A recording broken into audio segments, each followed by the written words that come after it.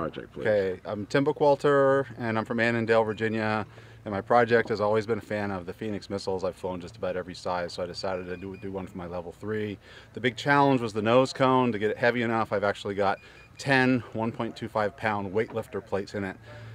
So the nose itself is over 20 pounds, and I can adjust that weight if I want to fly it on a lower motor.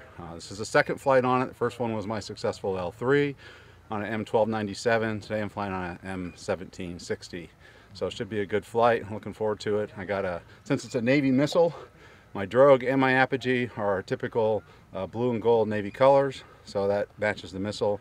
And it's good that we're flying it on Memorial Day, since it's the military theme. So how's that? Well, how high do you think it's going to go? We're going to get about 4,200 feet, plus or minus a little. And I noticed there's a Marine Corps emblem on your sleeve. Are you part of the Marine Corps? Yes, I was a former Marine. Yes, spent 8 years in the Marine Corps. Well, thank you for your service. Thank you. All right, we're done. Thank you.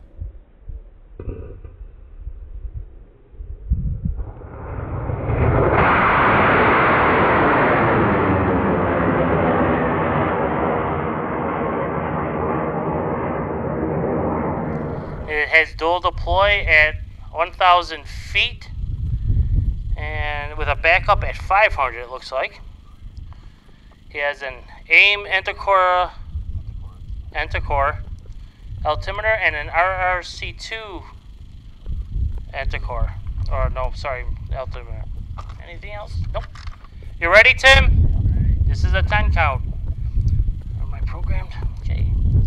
10, 9, 8, 7, 6, 5, 4, 3, 2, 1.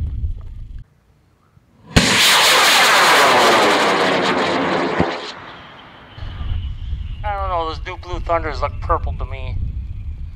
She's still whistling, heading well over the flight line to the left. Keep watching.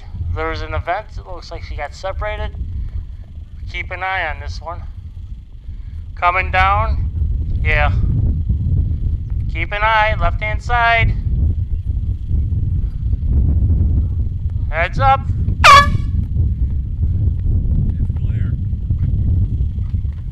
Did she clear?